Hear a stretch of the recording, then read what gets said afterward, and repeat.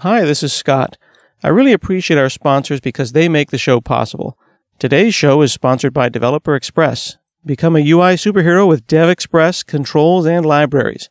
Deliver elegant .NET solutions that address customer needs today. By leveraging your existing knowledge, you can build next-generation touch-enabled solutions for tomorrow. You can download your free 30-day trial at dx.hanselminutes.com. That's dx.hanselminutes.com.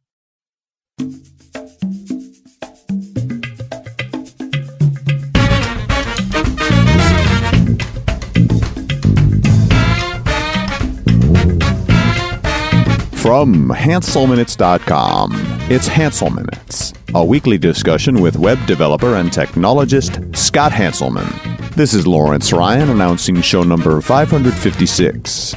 In this episode, Scott talks with Amir Rajan about being a polyglot programmer.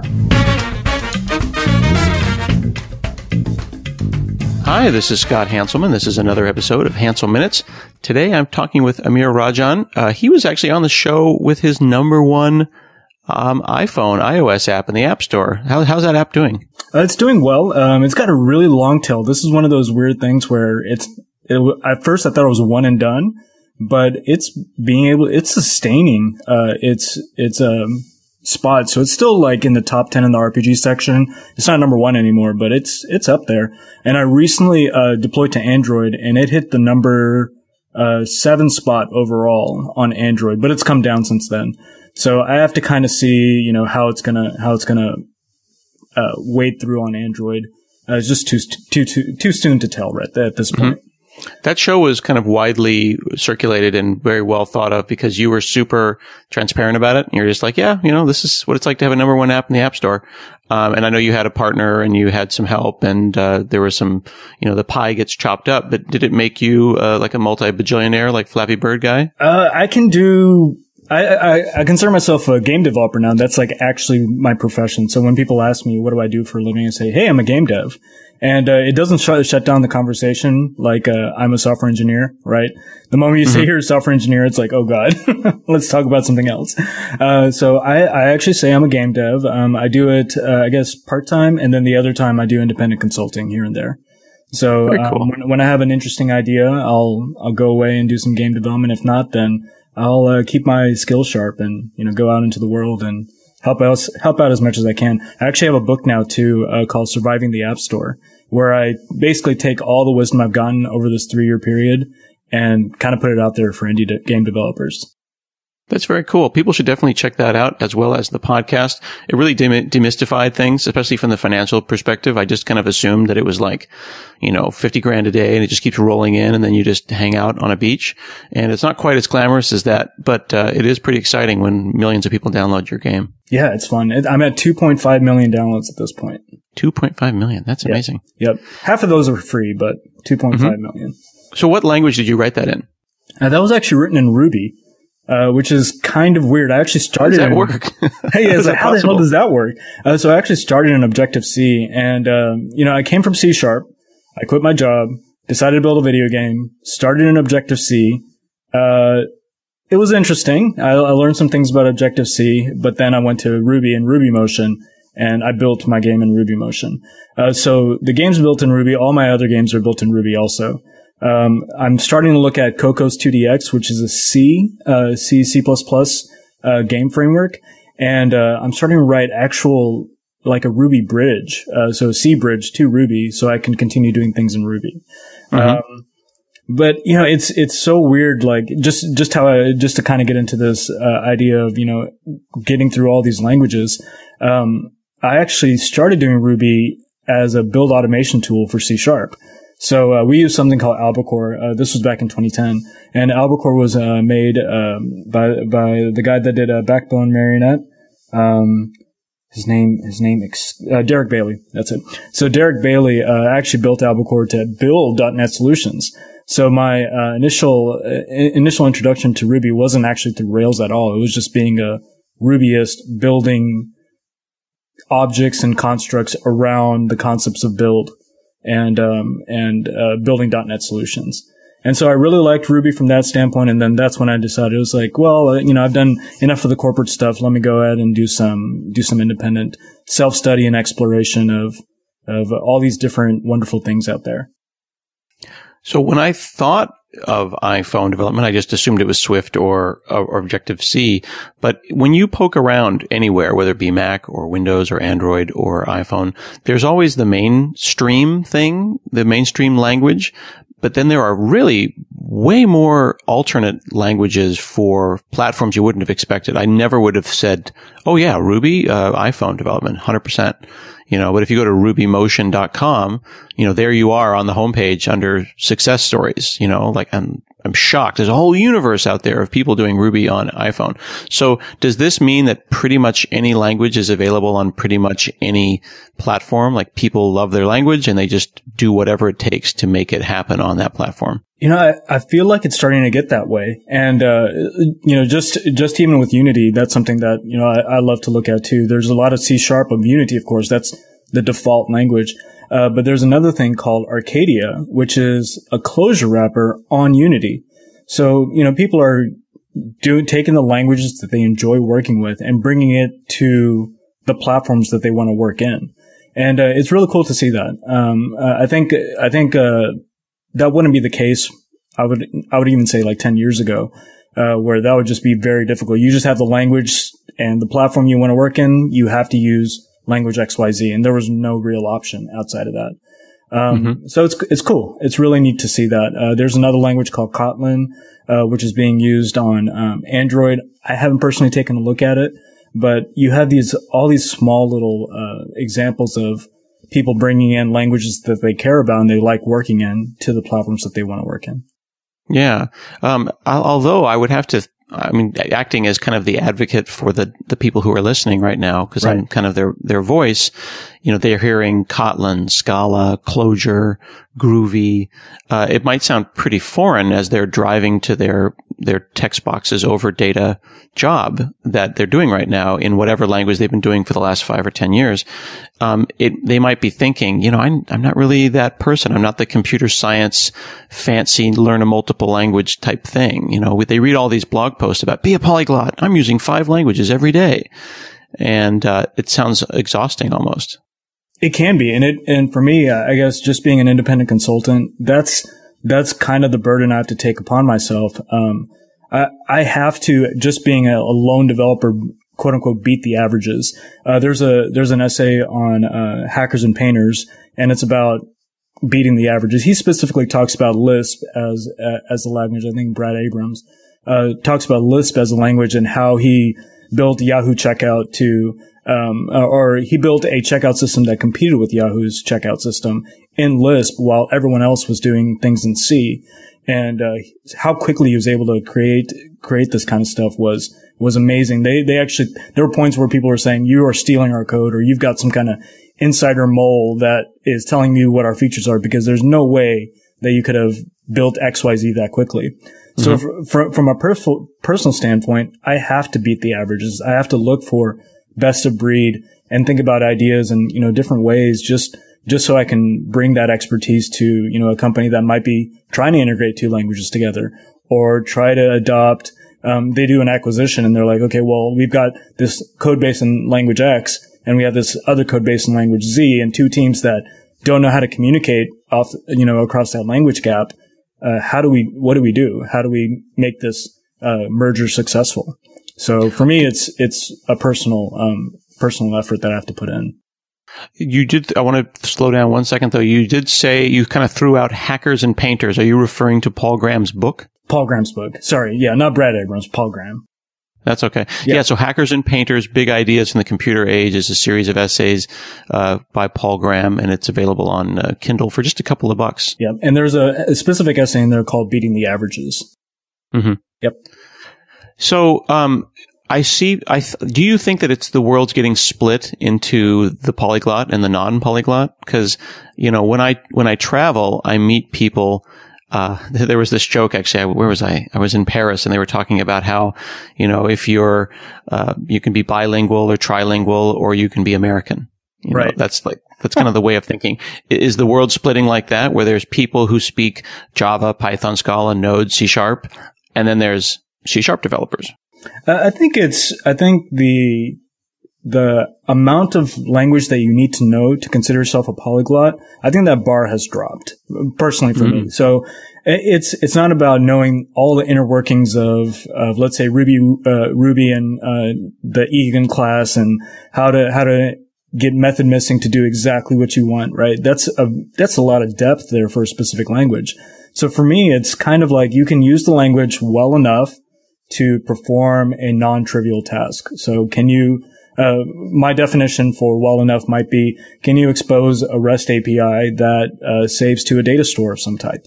And can you do that idiomatically in that language and speak to, whatever approach that might be? So I think that's a component of it. Being able to, there's a lot of information online now too. So I think that really helps, generally speaking, in knowing a language, quote unquote, well enough. So, that helps lower that barrier to entry and lower that bar. Yeah. What is well enough though, right? Like, I took 4 or 5 years of Spanish in high school, and I can order Chipotle like a beast.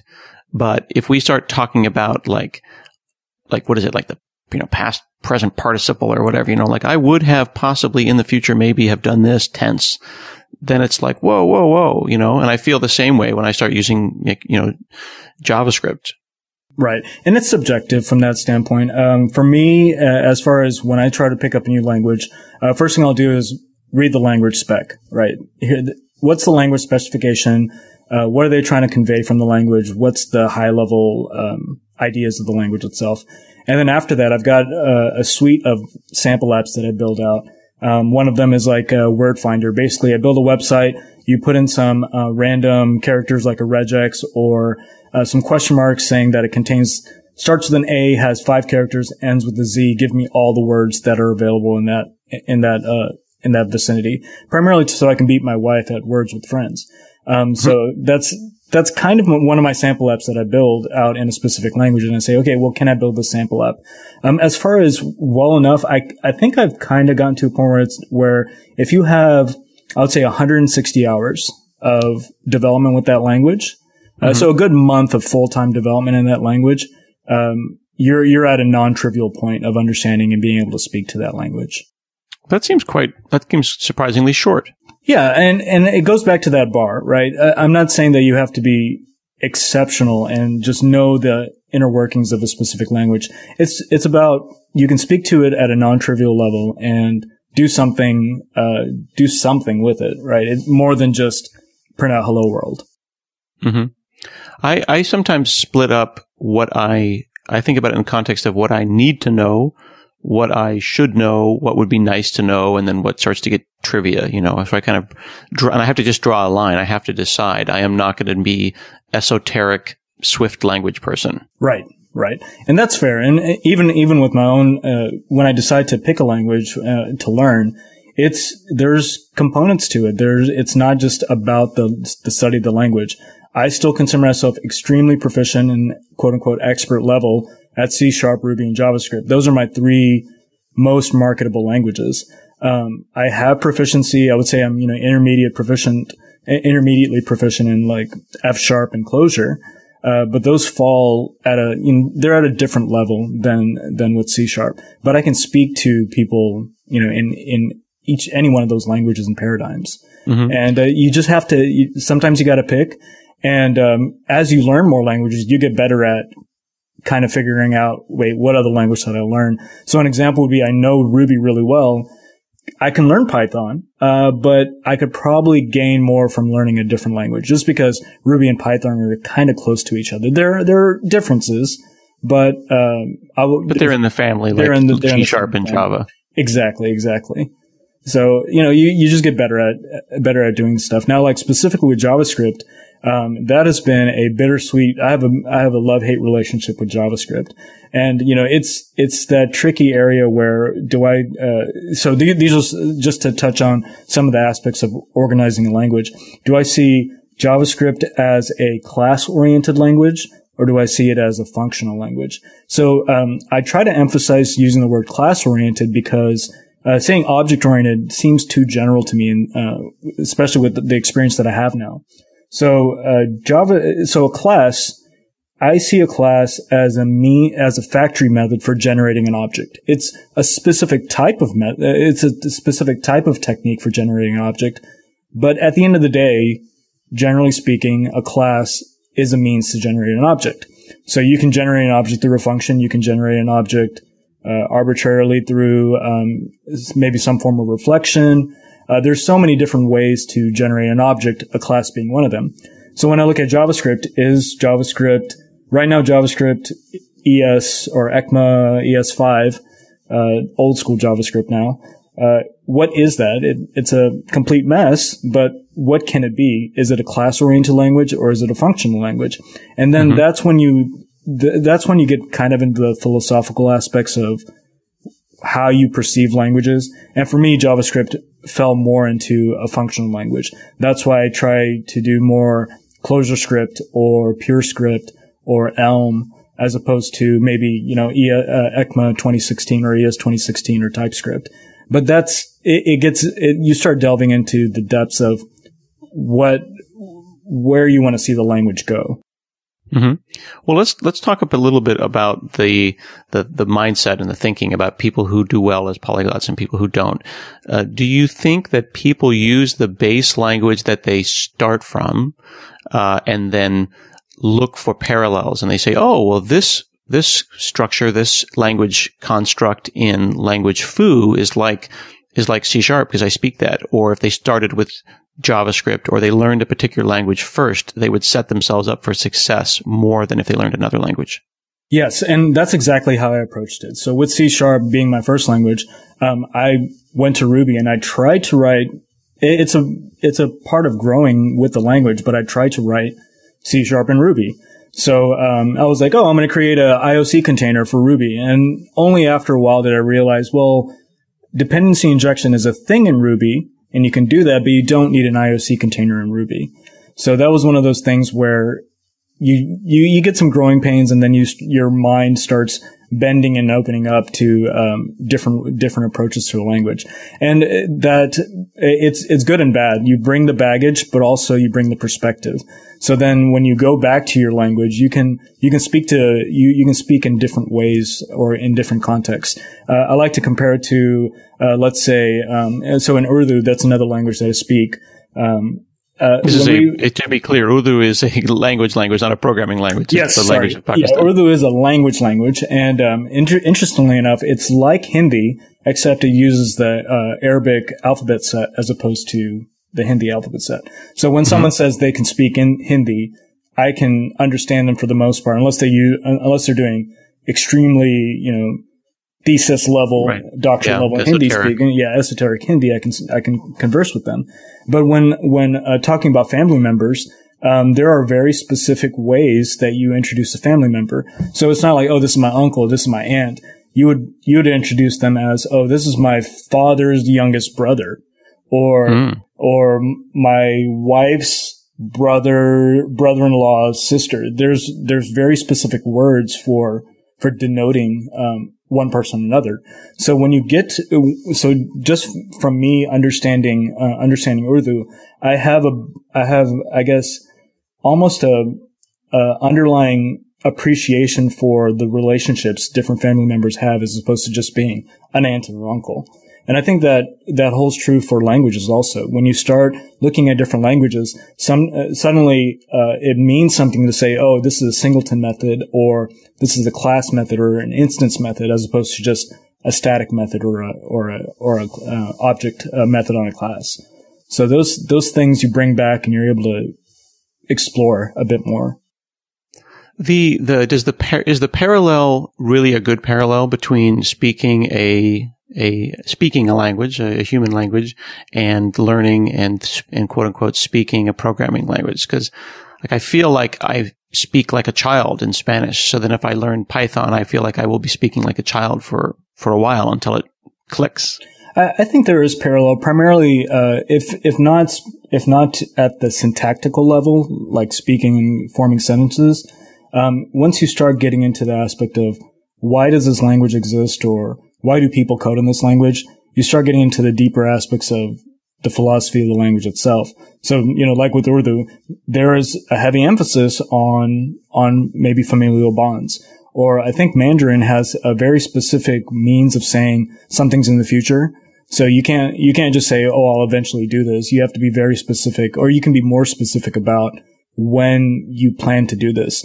And, I think that makes them, people that know Mandarin probably better savers, because they are better planners, because they know they have to be more specific about those things.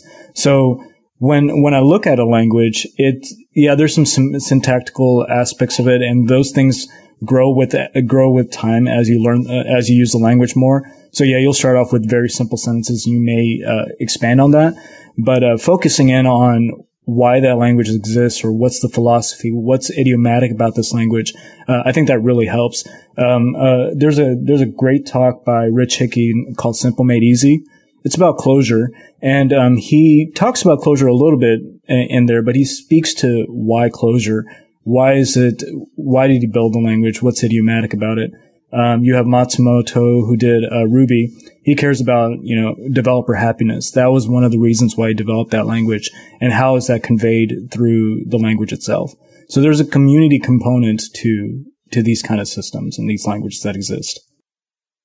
What do you say to people who have a fear to learn these new languages? Because just like I'm ashamed to use my Spanish in public because I will sound like I don't know what I'm doing, it can be a little overwhelming to see this amazing, rich community of people speaking a language and then, or learning a programming language, and then, you're going to ask a dumb question. Yeah, I think we underestimate ourselves as developers, and it's I think an aspect of empowerment, saying that, it's okay. You'll learn the language. It's a different paradigm. Don't feel defeated and just work with it. You're a professional. You're really smart, especially if you're a developer. Chances are you're smarter than a regular human being. At least I'd like to think so. So, don't sell yourself short from that standpoint, and just be open to it. Like an example that I've really struggled with personally is trying to convey, someone picking up F# if they know C#. And again, just for the audience, that may be listening to this, I know a lot of people emphasize the F# aspect of it, saying, oh, it's a functional language. That's why you want to learn it. Maybe a different premise would be, well, think of F# as providing more of a spectrum to options that you may not find in C#. So in C#, you have value types and you have reference types. You can create a class, you can create a value type, and you can create an extension method, but that's kind of your spectrum.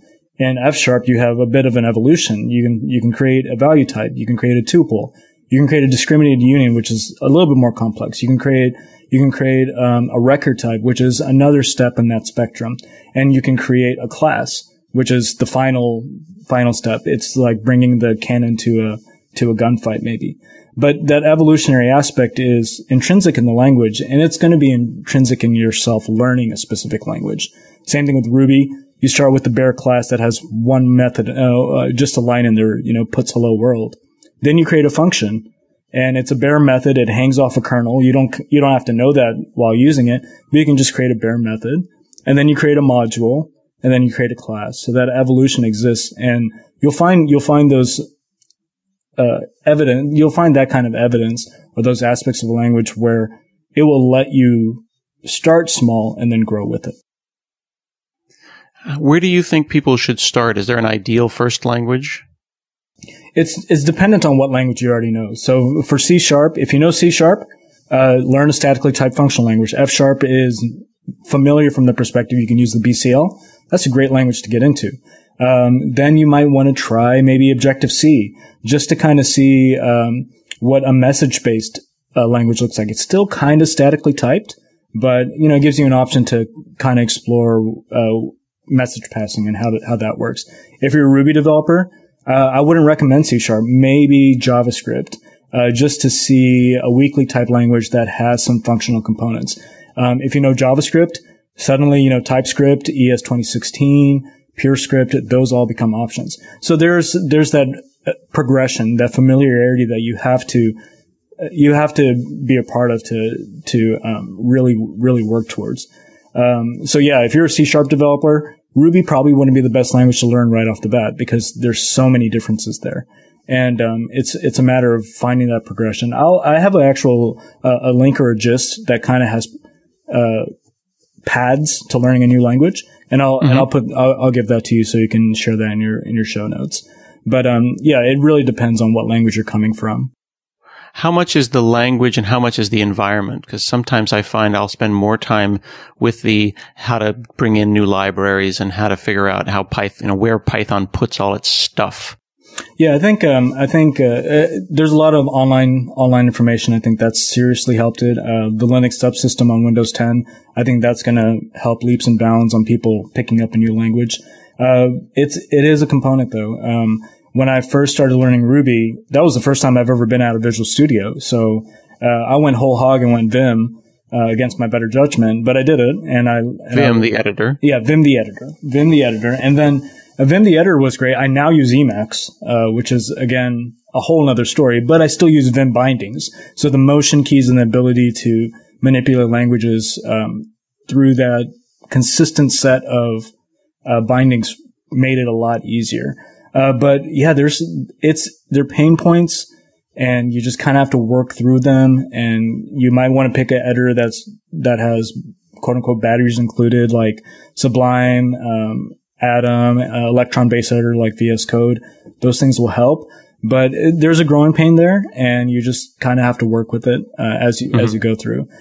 So when you say batteries included, you're saying decide how much hand-holding you want your editor to do for you to choose the language and the environment. Do you want it to hide things from you, or do you want to learn those things and then choose to have them hidden from you? Right. And know that eventually you'll, depending on how you think, you may want to dig into how the editor works or really fine tune it. That's kind of my progression to, why I use a ridiculous editor like Emacs.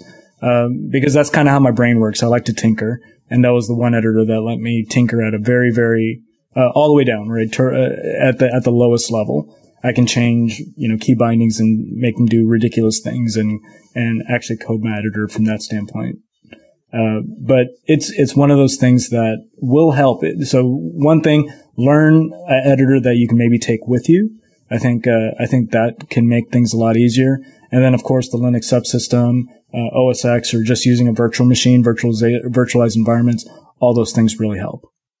So you're going to put together a list of, you said you have a gist that has some of your thoughts around this?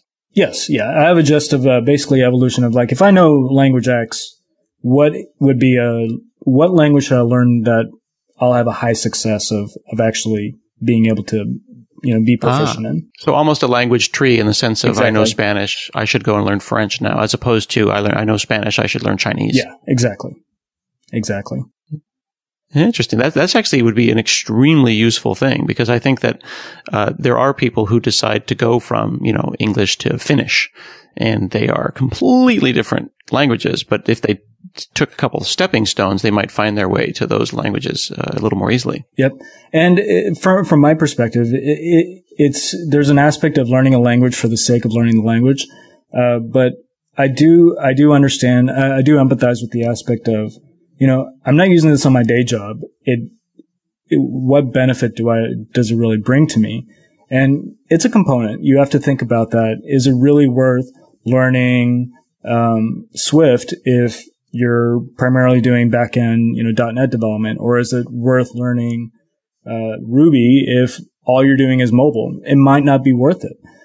So there's aspects that have to be weighed from that perspective. But generally speaking, I think learning a new language, especially in a different paradigm, emphasis on that, makes you a better developer. It really does. It lets you think differently. It lets you kind of maybe even bring back some good things from that language, or the ecosystem, just the tooling or the philosophies that they have with a large swath of things, project structure, dependency management, et cetera, et cetera.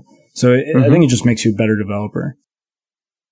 And have you found that as you got to the point where you are competent in multiple languages, that you're more likely to just dive into the next language? Yeah, it becomes much easier. It becomes really, really easy to jump into the next language. The downside is that you start hating every language too. So you'll start looking at a language like, man, I wish it had, C# type inference, or F# type inference, or man, I wish it wasn't so painful to create, this POCO object, or plain old CLR object, or plain old object, or, oh, why can't reflection work a little bit better? Or, oh, reflection is too good. All those different variations come into play then. And so you start hating languages, all of them. You just start hating all of them. And you have multiple personality disorder. You have multiple personality disorder? Why do you say that? Yeah. You have multiple personality disorder with languages. There'll be situations where I'll be doing some C# code, and I'll use dynamic, and I don't think about it now. It's like, oh, I'm just gonna use the dynamic keyword here and use an expando object or something, because I don't want to deal with making a type, and I don't think too much about what kind of other implications that could have on the code base or people reading the code base. So it gets kind of weird. Yeah, well, I appreciate this. I hope that people who are listening, maybe who only know one language, will go and give it a try and pick something that is, possible. Yeah. They pick something that is, if you know C#, maybe learn a little Java or learn a little Swift, something that is a friendly curly braced language, and then move your way to another one. Yeah. And, I have just a quasi funny story, or interesting story with regards to real languages, or learning real languages. And, I find it interesting. I don't think it's in any way related, maybe.